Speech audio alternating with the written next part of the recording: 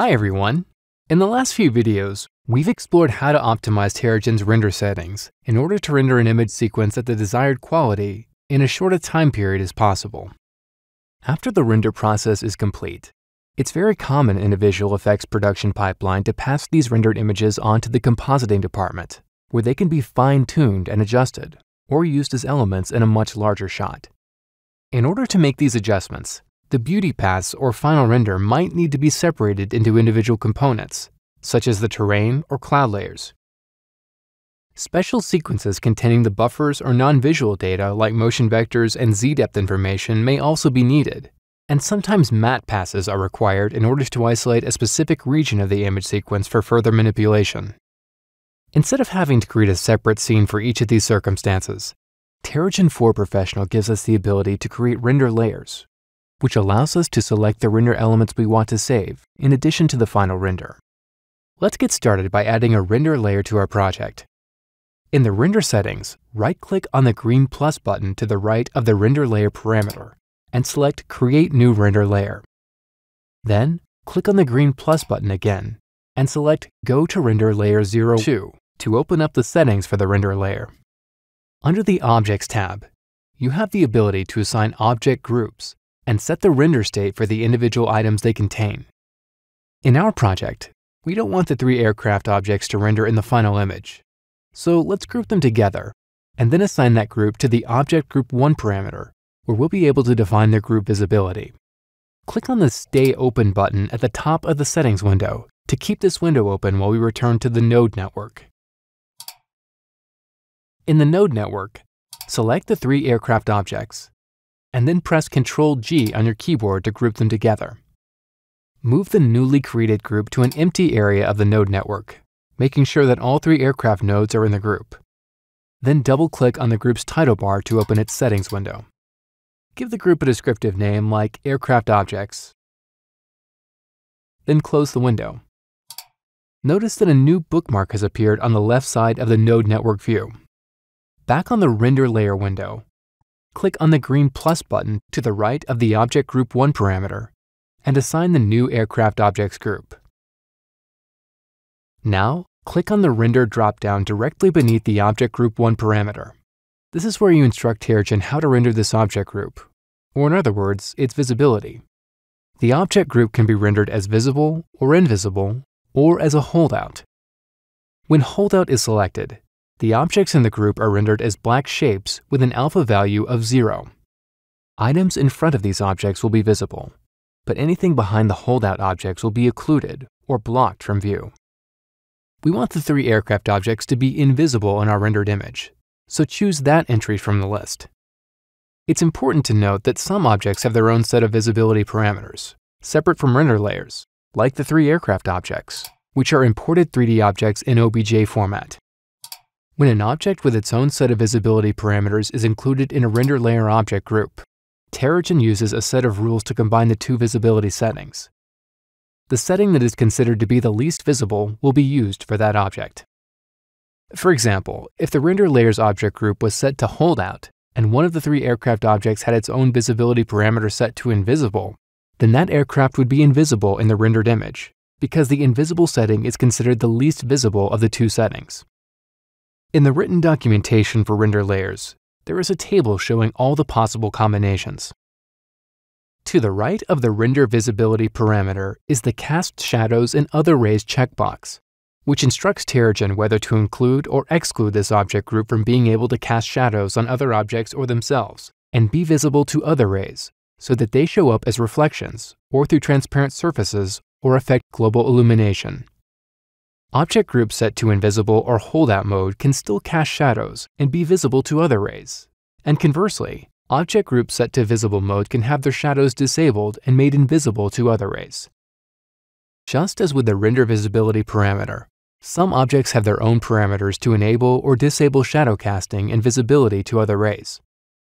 When the Cast Shadows and Other Rays checkbox is enabled for the object group, then the individual object settings will be used. But when the Cast Shadows and Other Rays checkbox is disabled for the object group, then the individual objects will not cast shadow or be seen by other rays. You can have up to 5 object groups per render layer, and all other items in the project that are not assigned to an object group will fall under the All Objects category at the bottom of the dialog window. They also have a render visibility mode and cast shadows and other rays checkbox that apply to them. So be sure to check these settings after establishing the first object group in the project. Under the Lights tab, you can set up to 5 light groups to illuminate your rendered image. You create a group of lights in the same way as you create a group of objects, by selecting the lights in the node network and grouping them together by pressing Ctrl-G on your keyboard. Move the group to an empty area of the node network. Then double-click on the group's title bar and give it a descriptive name like Daylight. A bookmark will appear on the left side of the node network as well. Once the group has been created, you can assign it to one of the empty parameters on the Lights tab. There are a few rules to be aware of when using light groups. The first is that if any light groups are assigned and exist in the project, only the lights in those groups will affect the rendered image. This means that if any lights in the project do not belong to one of the assigned light groups, then they will be ignored during the render process. The second rule is that if an individual light in the project is disabled, it will remain disabled, regardless of its membership in a light group. Light groups treat envirolights the same as other lights, which means that if the envirolight is not in one of the active light groups, then global illumination will not be rendered. However, sometimes you may want the envirolight to be available to all light groups, and therefore not included in any one light group. So in this case, you can enable the Always Include Envirolights checkbox. Under the Layer Settings tab are a number of specialized parameters and render setting overrides, which can be applied to the current render layer. The near and far clipping distances allow you to define a rendered image based on the distance from the camera by simply entering the values in meters for each of the parameters. To determine a position's actual distance from the camera, click on the View menu option on the menu bar and select 3D Preview Location to open up its floating window. Then hover the mouse pointer over the location of interest in the 3D preview while watching the distance from camera display update on the 3D Preview Location window. Here are some rendered examples to illustrate the use of the clipping distances.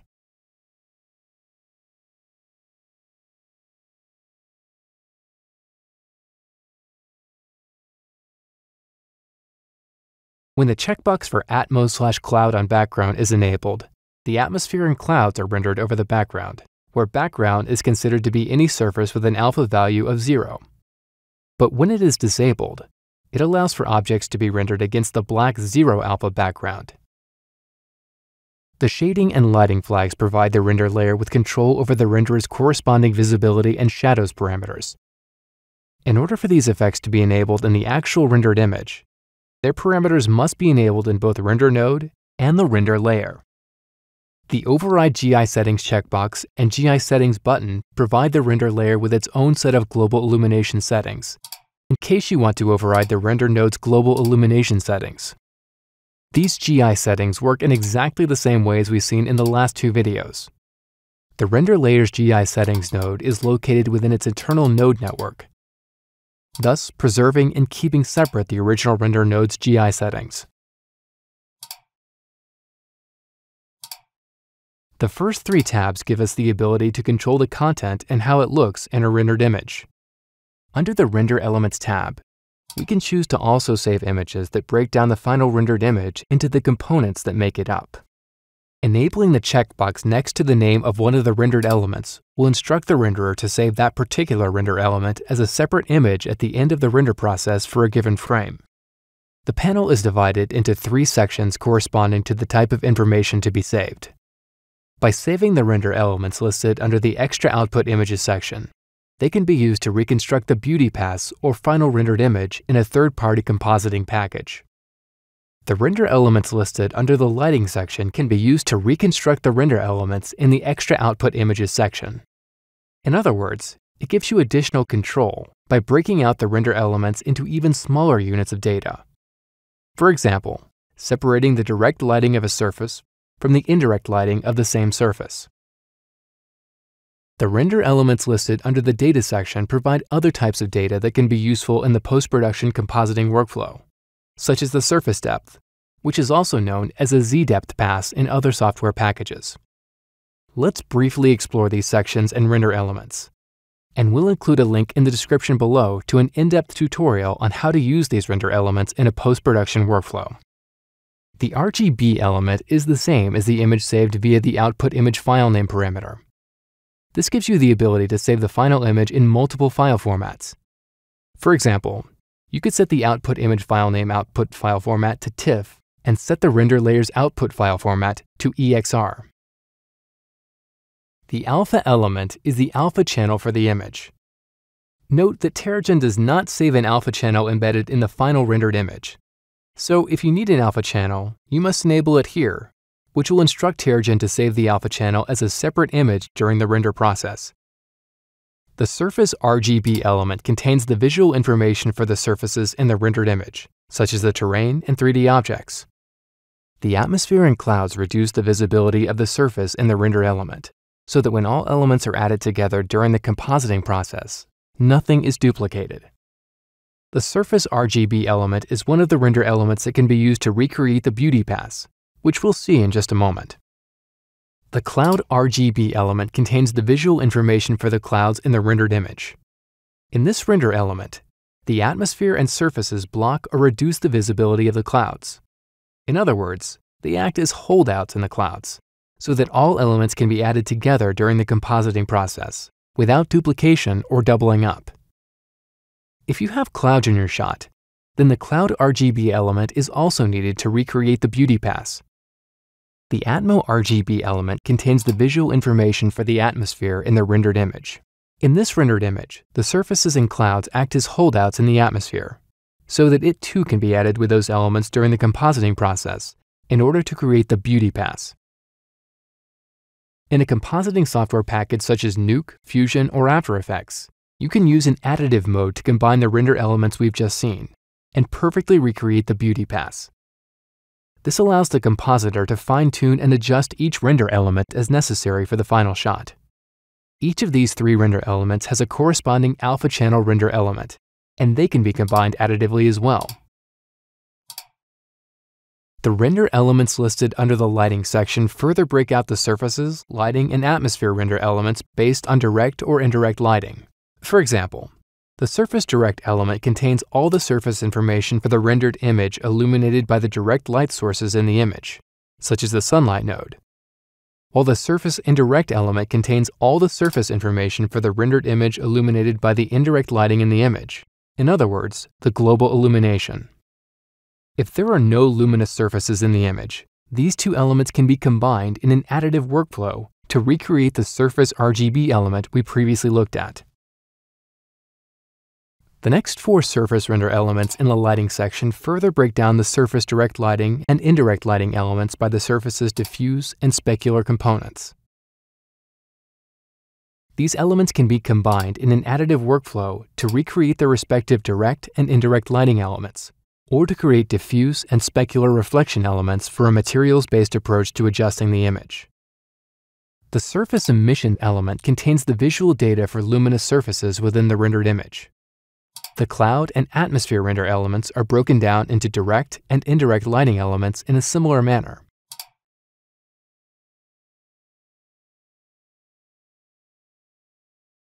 And the direct and indirect lighting elements can be combined in an additive workflow to recreate the respective atmosphere or cloud elements we previously looked at. The render elements listed under the Data section provide a way to output a variety of other non-visual data types as rendered image sequences. The surface depth and cloud depth elements contain the data that represents the surface or cloud's distance from the camera. This is often referred to as a depth map or z-depth information. The surface motion and cloud motion elements contain the data that describes the apparent motion of objects within the image relative to the camera. The x-vector and y-vector values that describe the motion are stored in the red and green channels of the image. Generally speaking, it's faster to render an image without realistic 3D motion blur. And by saving the 2D vector data as a render element, an approximation of the motion blur can be created in the compositing package. The surface positions and cloud position elements contain data that describes the position or coordinates of a point on a surface or cloud layer respectively in world space. world position is measured in meters and in Terragen's coordinate space. Sometimes it may be necessary to reverse the Z channel and/or swap Y and Z channels if you need to combine the render element with position passes rendered from other 3D software packages. The surface normal element contains data describing the 3D vector of a line perpendicular to the surface of an object or terrain in world space. The X normal values are mapped to the red channel, the Y normal values to the green channel, and the Z normal values to the blue channel. Like the position render elements, it may be necessary to reverse the Z normal value and/or swap the Y normal and Z normal values if you need to combine the render element with the surface normal elements rendered from another 3D software package. The surface diffuse color element contains an object or terrain's diffuse color values before any lighting is applied. One way in which it can be used is to create masks based on the color values. Lastly, the sample rate render element is a special diagnostic image to help you identify where and how much sampling is taking place in the image. Now that we know how to set up Terragen 4 Professional's render layers, the last step is to instruct Terragen where to save the render elements. In the Renderer Sequence Output tab, the Extra Output Images parameter allows you to choose the location to save the images to. Click on the checkbox to enable the Extra Output Images. Then, click on the Save to Disk button to the right of the parameter, and navigate to the location you wish to save the render elements to, and enter a base file name. The file name should include the characters %04D, and this pattern gets replaced with the frame number when each frame is rendered. Make sure to also include the word image type in uppercase letters, as this pattern is replaced by the name of the render element, so that each render element is saved to a different file. Recent versions of Terragen will add these patterns automatically if you forget, but you need to remember to do this in older versions. Be sure to choose the file format to save the images. Then close the dialog window by clicking on the Save button. The choice for which file format to use when saving render elements should be based on the render elements you wish to save. Some of the render elements listed under the Data section, like surface position, only provide the correct data to the compositing software package if saved as 32-bit float data, which means you'll need to choose the EXR file format and 32-bit depth option.